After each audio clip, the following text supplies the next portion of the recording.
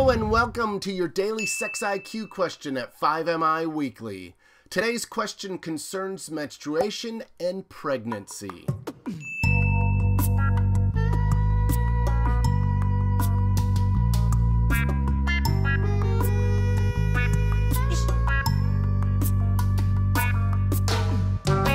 Before sharing today's question, let's do a quick recap on what we've learned thus far from your sex IQ test. We've learned the average age people are first engaging in sexual intercourse, the percentage of men having extramarital affairs, the percentage of women who have engaged in anal intercourse, the probability of transferring HIV during anal intercourse, the hardiness of HIV, the biology of personal lubricants, how expansive sexual experiences are, and the fallacies of gaydar. What will we be learning today? True or false? A woman or teenage girl can get pregnant during her menstrual flow. That is, her period.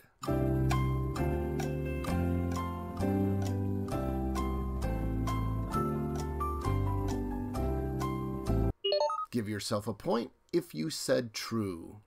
51% of Americans got this question correct in 1991, and 71% of Americans got this question correct in 2016.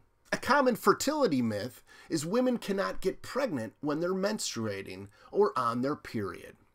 Indeed, conception is based upon the availability of sperm during ovulation. However, the timing of conception does not necessarily coincide with the timing of sexual intercourse.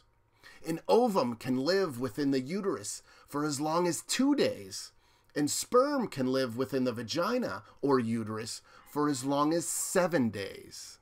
Most women's menstruation cycles vary between 22 and 36 days and are dependent upon such things as stress, diet, weight, and even living conditions. For example, a woman's cycle may be 28 days one month and then 22 days the following month. If she ovulates just days after having sex while menstruating during her 22-day cycle, then she certainly could get pregnant. So what's this all mean? Although it's unlikely to get pregnant from having sexual intercourse during menstruation, it is possible. Both women and men should be aware of the wide variety of methods of contraception beyond counting days of an often variable menstrual cycle, and select the methods that best match their personalities. That's all my time for today. Be sure to keep a running total of the number of questions you've answered correctly and the type of question you've answered correctly as well. Today's question was a biological type of question. See you tomorrow for Sex IQ question number 10, a biological question about birth control.